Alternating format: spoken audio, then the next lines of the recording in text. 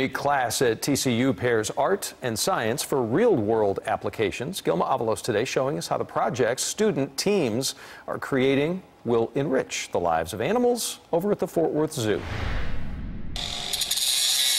An art major at TCU welds together what looks like an iron sculpture, but this steel basket won't be on display at a modern art museum.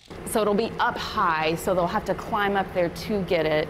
It's headed to the Fort Worth Zoo to help bring more of the wild into the bonobo exhibit.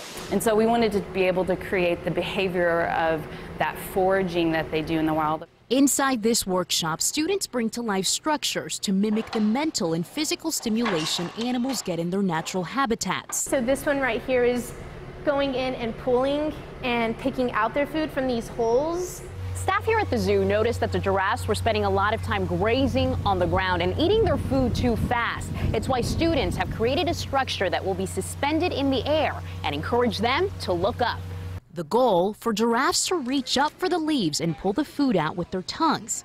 It's a unique learning opportunity Sarah Jennings couldn't pass up. You know, I've always really loved animals and I love helping animals, and I thought, yeah, and I can go to class and make something for them and then give it to an actual zoo where it'll get used. Her team's creation will help lemurs forage for food more naturally, melding together art and science to make an impact. We made this as a group, and we're also helping the animals, you know, live their life as they would if they were in the wilds. In Fort Worth, Gilma Avalos, CBS 11 News. The students, by the way, are going to install those structures and present their projects at the zoo next month. And this is the second semester TCU has offered this class, and some of those original projects are still helping animals today.